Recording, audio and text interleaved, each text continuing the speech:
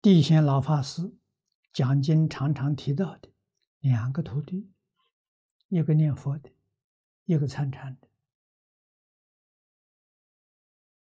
念佛的往生了，站着走的，参禅的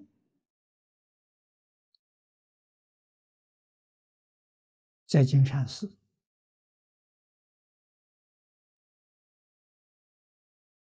当了首座和尚，的地位高了，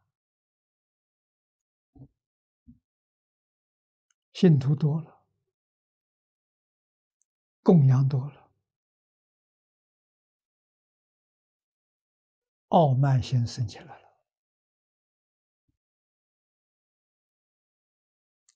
这一念傲慢心起，身边的护法神离开他了，冤亲债主得其便，附到他身上。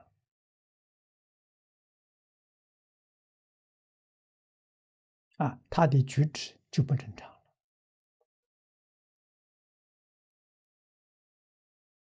了。金山寺是在长江旁边一个小岛的上面。他跳江好像跳了2次，都被人救起来了。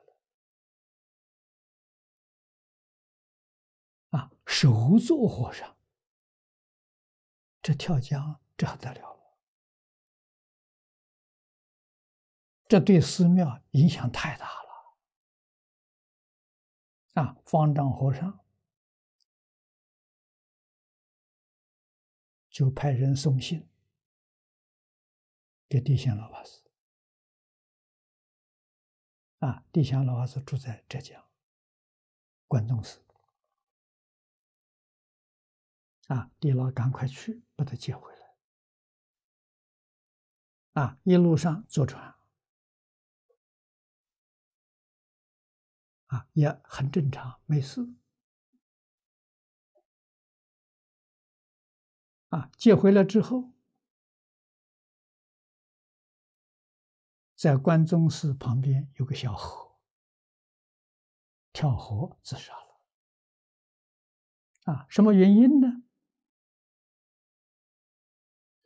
他没出家之前结婚了，有个女儿。他出家，他太太不满意，太太跳河自杀了。这个水鬼就一直跟着他，因为他修行不错，有护法神。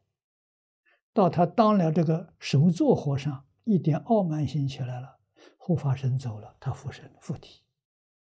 所以那个跳江是不是他的意思？就是他的太太附身。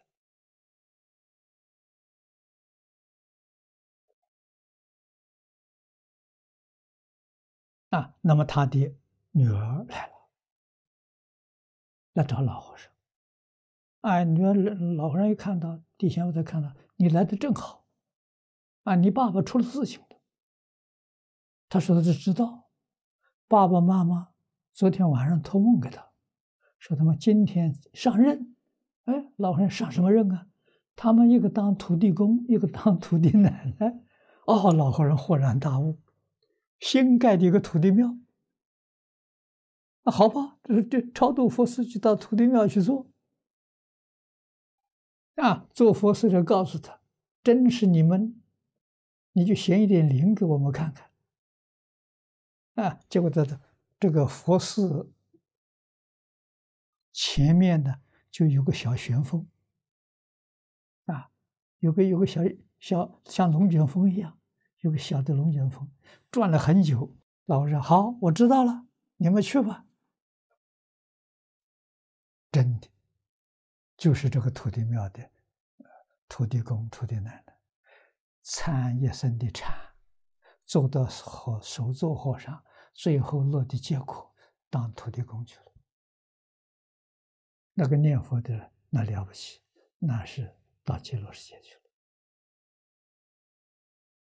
真有其事不是假的。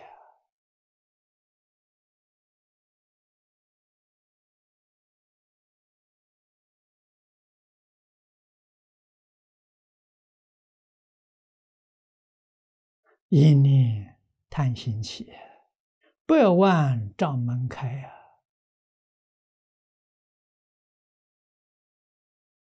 修了几十年的禅，到时候用不上力了。敌不过冤亲债主他来讨债这个总是麻烦。